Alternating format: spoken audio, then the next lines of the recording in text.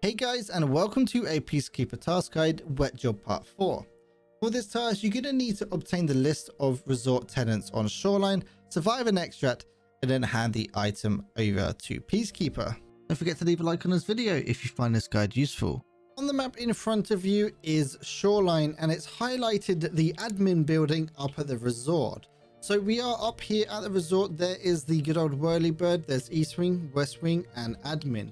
What we're going to want to do is enter admin, and we're going to need to head up these stairs just in the center directly in front of you, and then turn to your right, head upstairs again, and you're going to need to enter the east side of the building.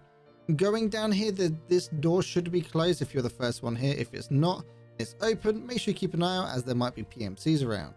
Basically, the list of tenants spawns directly here on the desk.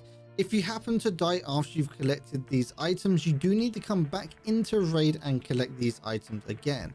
I would actually recommend, if you're not that confident with the resort buildings, maybe wait until there's around about 15 to 10 minutes left in the raid, so that most of the Chad lords have already left with all of the spoils of war that they would have got from this place, so it's a quick in and out for you.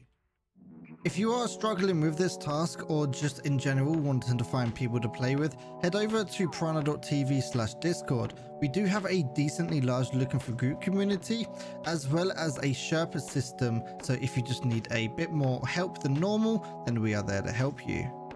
Hopefully you guys found this guide useful. If you did, don't forget to leave a like and subscribe, or possibly consider joining the channel membership, where you can unlock early videos as well as a few custom rewards. Don't forget to check out Piranha.tv as well. That's a one-stop shop for all of your guides, tasks, keys, all those kind of things in one location. Hopefully you guys found this guide useful, and I'll see you in the next video. And a big thank you to all of my Patreons supporting me over on patreon.com/PiranhaTV. And a huge thank you to J Dam, Freddy, and Beansy. Without this kind of support, I wouldn't be able to do what I do.